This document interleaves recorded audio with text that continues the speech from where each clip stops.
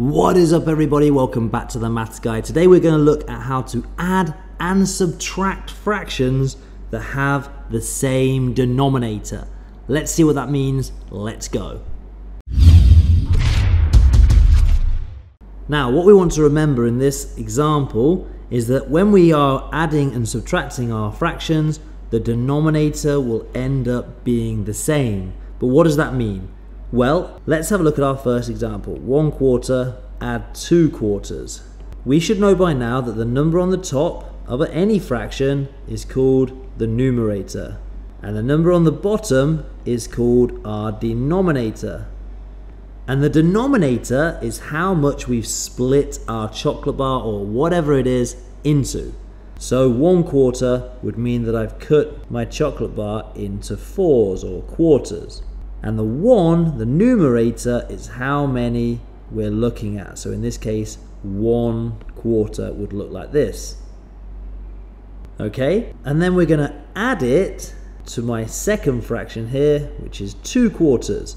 So again, I'm going to get my new chocolate bar, cut it into 4s, but this time instead of 1/4, I have 1/2. So when I'm adding them, I can simply just count how many quarters I have. So when it says here that the denominator will stay the same, what it means is you're adding quarters.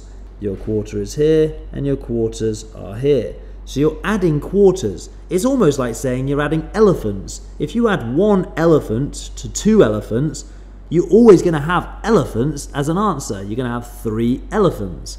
You're not going to start having cheetahs or dogs. So in this case, it's exactly the same. 1/4 added to 2/4 is going to equal something amount of quarters.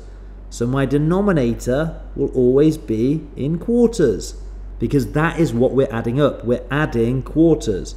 And let's check how many I have. Well, in my first chocolate bar, I have 1/4. That's my fraction here, 1/4. And in my second one, I have 2/4, 1, 2. So together, I have 1, 2, 3/4. So my answer to 1/4 add 2/4 is 3/4. Whoa, I'm going to stop the video right now. If you're not a subscriber, what are you doing? There's loads of learning you can do on this channel. Press the subscribe button right now, it really helps me out. Thanks very much guys, let's get back to the learning. Let's see if that works with subtraction. So my question now is 5/6 minus 2/6.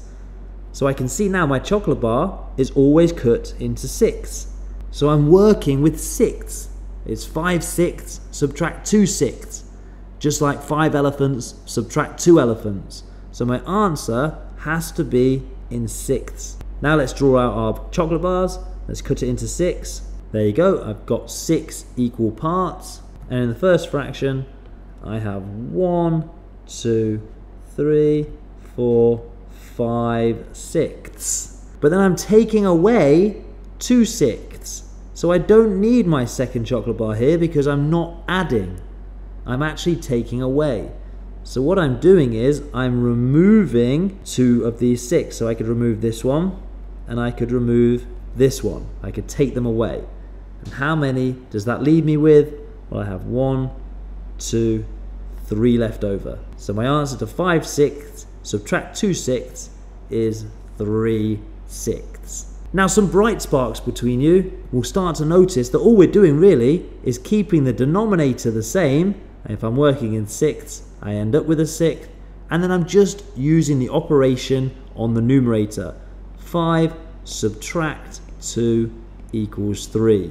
Let's see if that worked for the first one. We kept the denominator the same as a 4, and then I just did 1 plus 2 equals 3. So it's actually super simple. Let's look at a couple of harder ones, but without pictures this time. So if I have 2/8 plus 3/8, I know I'm working with 8s. So I know my answer is going to be in 8s. And then all I need to do is add my numerators. 2 plus 3 equals 5. 2/8 plus 3/8 equals 5/8. Let's have a look at the next one. We have 6/7 minus 2/7. So I know my answer is going to be in sevenths, and then I can just do 6 minus 2 equals 4. 6 sevenths subtract 2 sevenths equals 4 sevenths. How easy is that? Remember, when adding and subtracting fractions, the denominator never changes. We can simply add or subtract the numerators. And if we want to, we can use pictures to check our work. Your turn, have a go answering these 2 questions. See if you can press pause on the video now and get the right answer. Put your answers in the comment section. Press pause now, good luck. And there you have it. That is how to add and subtract fractions that have the same denominator.